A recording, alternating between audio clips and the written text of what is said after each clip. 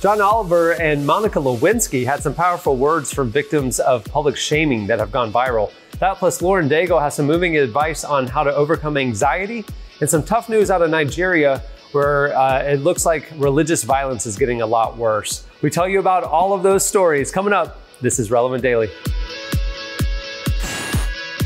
Relevant Daily.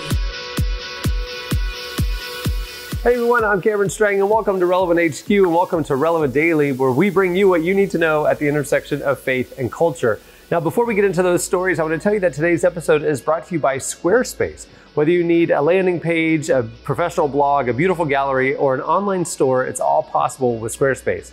They have award-winning templates, customizable settings, even powerful e-commerce solutions, all without a single plugin. And right now they're offering a special deal for Relevant Daily viewers. Go to squarespace.com/relevant for your free trial. And when you're ready to launch your website, use offer code RELEVANT to save 10% off your first purchase of a website or domain. Go do it. I've used that code. I've used Squarespace for years, and we're very grateful for their sponsorship.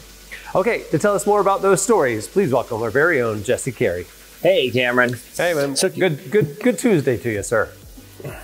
Tip of the hat to Tuesday. I don't know why I did that. Hey, Cameron, did you get a chance to see Last Week Tonight with John Oliver this past weekend? If you didn't catch it, the main segment on it's been going viral this week. Yeah, I did. Yeah, I watch it every week. So, Oliver did a segment on public shaming, and essentially he opened it up by making the case that public shaming has never been a more prominent part of culture, largely because of the internet. People can, get in mobs and actually just find stuff to be mad at. And sometimes, as he pointed out, it's actually justified. You look at someone like Tucker Carlson, who's a powerful person who needs to be held accountable when he says just horrible things. But the conversation shifted a little bit when he brought in Monica Lewinsky. Monica Lewinsky was actually only in her early 20s when she was involved in the scandal with then President Clinton.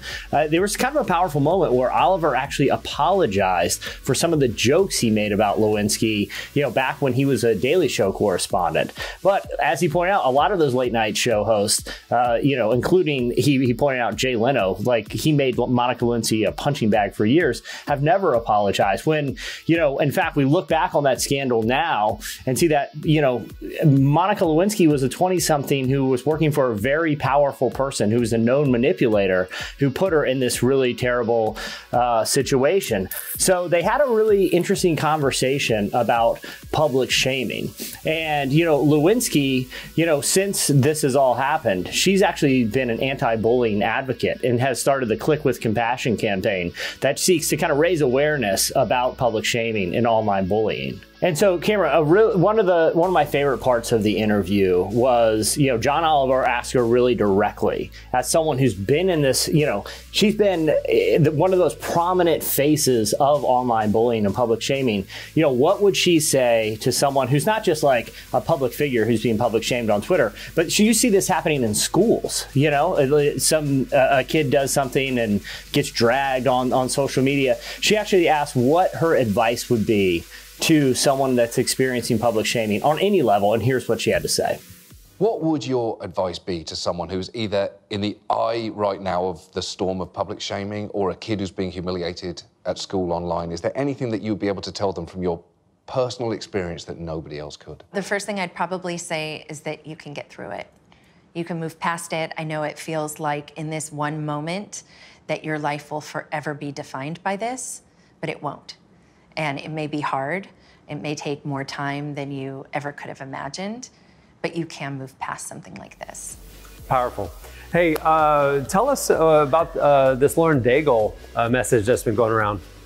Yeah, so Lauren Daigle, she's out on tour right now, and she's got a chart-topping album. She's someone that you look at and be like, man, everything's going great for Lauren Daigle right now. She's recently on our cover, topping charts on mainstream radio and also the Christian charts. But she did something interesting just this week. She had a live Q&A with members of the audience. She kind of a casual type of thing, and someone in the audience asked, just really bluntly, kind of unprompted, what would her advice be to someone who's struggling from anxiety? And you can see Lauren Daigle kind of like, not caught off guard, but it wasn't the type of question that you can tell she's normally asking in that setting. But her answer was really powerful. Let's hear a clip. Even now, as an adult, when more anxiety has added to my life. I've never been anxious. I didn't really know about that. But the older I'm getting, the more I'm starting to learn what that is and how that has come up in my life. And so because of that, I have to say, okay, God, I want to know what you see for tomorrow. Can you come and give me that peace so that I can rest tonight? Can you show me, all right, I might have fear here, but if I really believe in that perfect love that you have for me, I'm just going to push fear aside and say, that's a lie. You're trying to get in my head. You're trying to get in my heart.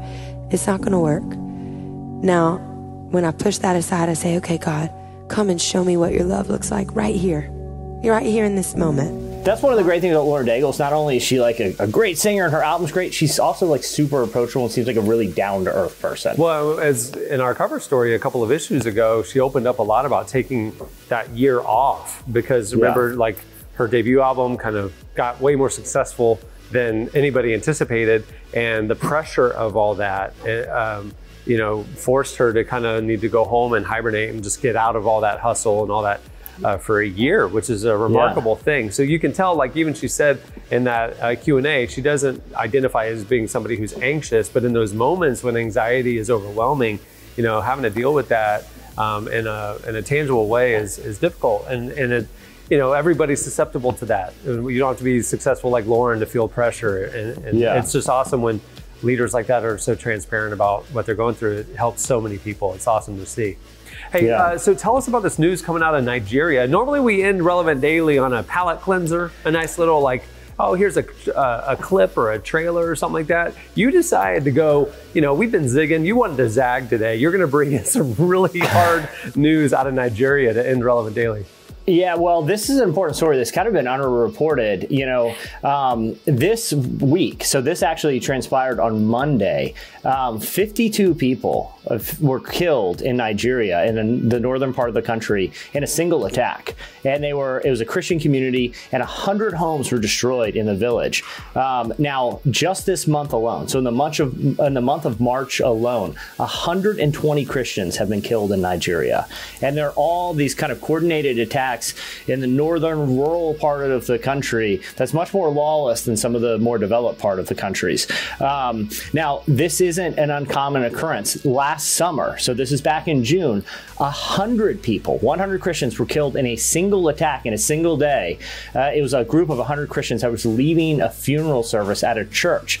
Now they're being targeted by a group of radical Islamic jihadists, but you know, like the attacks that were happening a few years ago with Boko Haram, the government is really struggling to get this under control. Now, you know, here's the kind of a surprising stat. When you think about Nigeria, it's one of the richest countries in Africa. It has a very young population. It has one of the youngest populations in the world, a very progressive young population.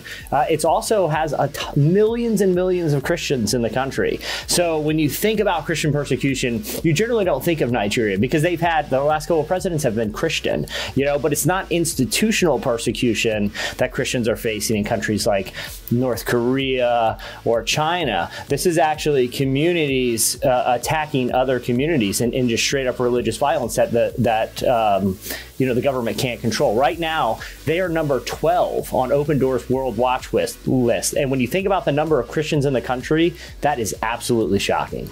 It really is. It's crazy, and how underreported this is. I mean, you know, any death is terrible, but it's crazy that 52 are slaughtered and it's barely making any headlines. So I'm glad you're bringing this out. Wow. We'll definitely keep watching it. Yeah, for sure. We'll be reporting more on relevantmagazine.com this week. Absolutely. Well, thanks, Jesse. Hey, tune in throughout the day on social media.